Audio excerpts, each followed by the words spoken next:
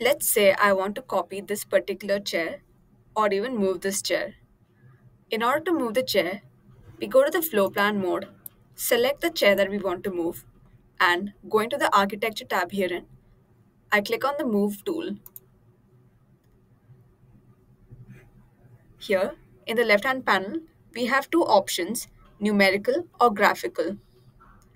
If we have a specific distance in mind, we click on the numerical tab and we specify the distance in the offset field here. When I click on the base point of this particular chair, you can see that the chair is being relocated by that exact distance, and we can see the preview of this wherever we move our mouse.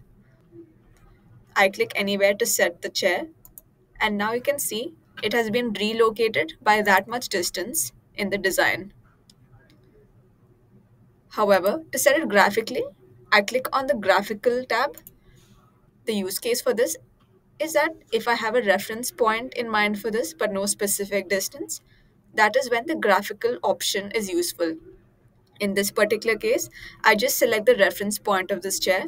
For example, if I want to move the corner of this chair to the corner of the room, I simply click on the base point, which is the chair's corner, and then specify the corner of the room as the target point by clicking on it. In 3D view, now you can see that this is what has happened to the chair. Similarly, in order to copy a chair, once again, I click on the chair, I select copy in the architecture tab here, and then I set the mode to copy if I just want to create one copy. Similar to move, I have the options of numerical and graphical. If I have a specific distance in mind, I can click on numerical tab and specify the offset distance here. Then I can select the base point, and once again a preview of the second copy at 2000 mm away is visible until you specify the target point by selecting.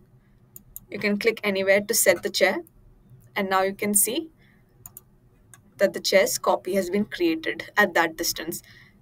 Similarly, you can graphically copy the chair as well, simply by clicking on this particular chair, going to copy in the toolbar, selecting graphical here, and then clicking on the corner point of the chair, for example, if you want to move it to the other corner, and then you can simply reset it here.